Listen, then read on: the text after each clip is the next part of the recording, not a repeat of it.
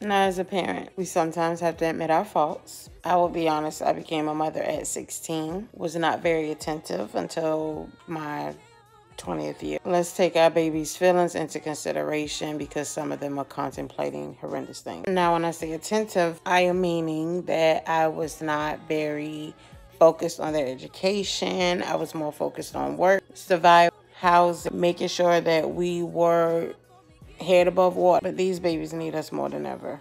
They need us more than ever, y'all. This is no joke. And when I say more than ever, I am talking about mental health. I am definitely doing my job, so don't come for me in the comments. But definitely let's tap in and check in with our kids. Love y'all.